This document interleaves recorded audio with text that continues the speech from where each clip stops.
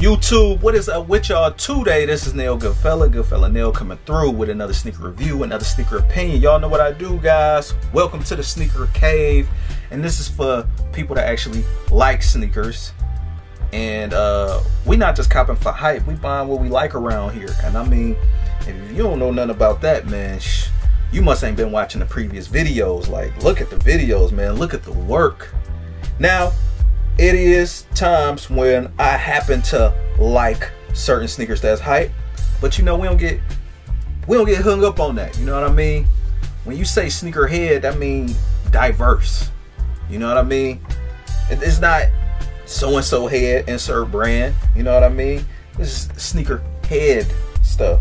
And some people think it's corny to say sneaker head. Man, I'm not trying to put myself in a box, but I'm calling it what I'm calling it right here. You know what I mean? And to me, switching up and being diverse is actually one of the best things you can do. Having all these kicks, like being a sneaker guy. Now, it's no knock to anybody that's just collecting only Yeezys and only just Jordans and only just... First thing first, I got the New Balance 850. And I like showing you guys the boxes because this is like my sneaker review on. You know, nobody else doing a review on them because they not hype or they not gonna get all the crazy views and all that. A regular person that's probably not even in the kicks all like that probably don't even know about these. So this is the box right here. I got a half size down in half, but stick to your true New Balance size right there. So whatever you wear in New Balance, just get that. Now, I know you guys seen my, if you haven't seen them, rather, go look at my previous New Balance 850 videos, different colorways. Basically, these is the same way. You know, now these aren't leather like the previous ones, but everything else is still the same. So, but I like to buy my sneakers on discount personally when I can get them. And when the sneaker is running out of, you know, stock, or it's hard to find, it's getting harder to find as the weeks or months go on, I've learned in my sneakerhead history to just pick up on the sneaker before it's just all gone. It's too many sneakers I took L's on, slow L's rather, just by trying to wait till it get like cheap. You know what I mean? And we're definitely in a different sneaker climate. Now, as soon as you get under that $100 price point,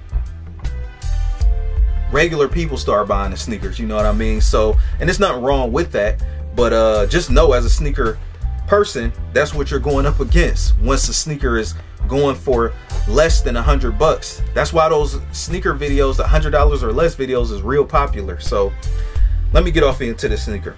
So first thing first, you got the Tahitian pink and nubuck going around the whole upper, or most of the upper and under some of the nubuck parts of the upper. Now this upper right here, it feels like felt. The Tahitian pink, the purple as well, feels like felt, but I will say that this feels like a suede or a nubuck at the beige parts of the paneling on the sneaker. You also have that gray mesh as well. I'm surprised they just didn't make it purple like this, like they did on the berry purple ones that I have, but this gray just not throws it off, but it also flows with this. Going through to the tongue, you also have a gray mesh going up the tongue for breathability. Going to the back of the tongue, you also have the Tahitian pink. Going to the sock liner, you have the Tahitian pink going along the ankle. Black insole with the New Balance running logo. Also along the sock liner, it's like a subtle gray. It's not completely white.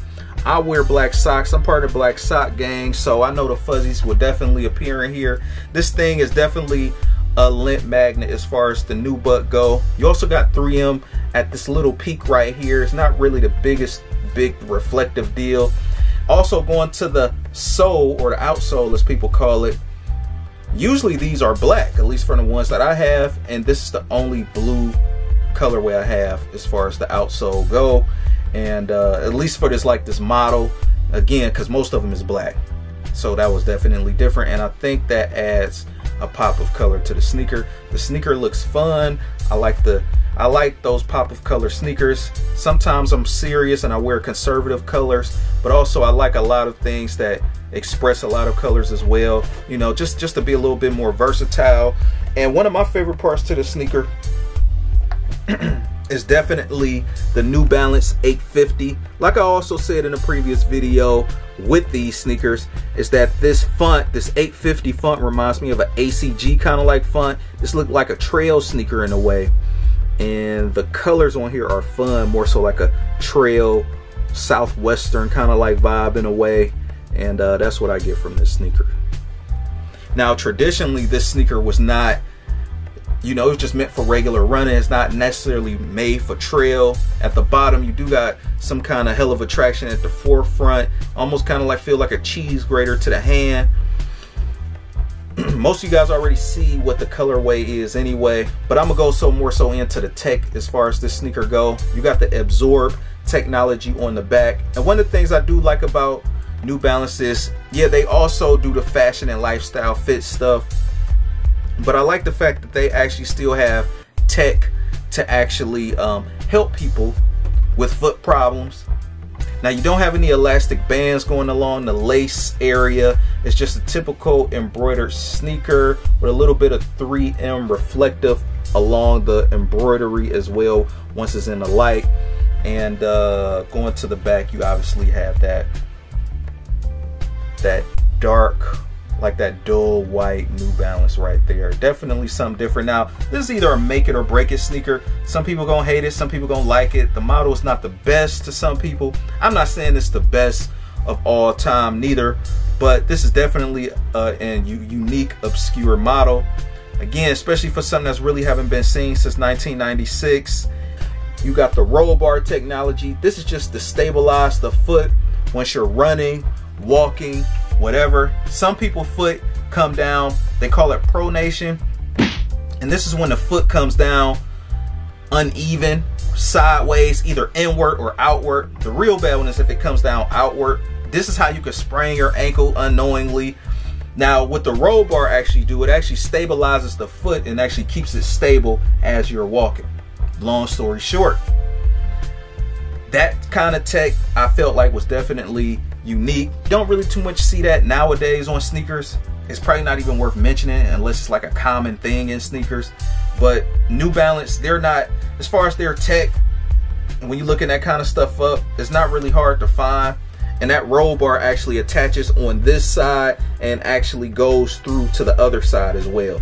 Now with the history as far as this sneaker go, this was actually made by a woman, Stephanie Howard. I mentioned this in a previous video as well. And she graduated college in '94 and came to New Balance shortly after that.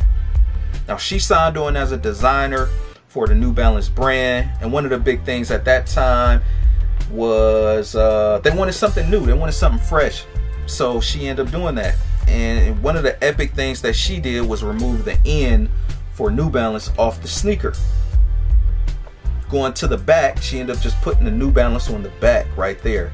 Definitely a flying flames kind of thing. And it kind of, you know, it reminds me of what Tinker Hatfield did. I mentioned this in a previous video as well about these, but you know, every time I get this sneaker in hand, as far as the history go, it just reminds me of what Tinker Hatfield did with the Jordan 3. He took the swoosh off. You know, now they drop the Tinker 3s with the swoosh on them, but obviously we know the 3 as it without the swoosh. And basically when he did that, that's what this remind me of. Classic 8.5.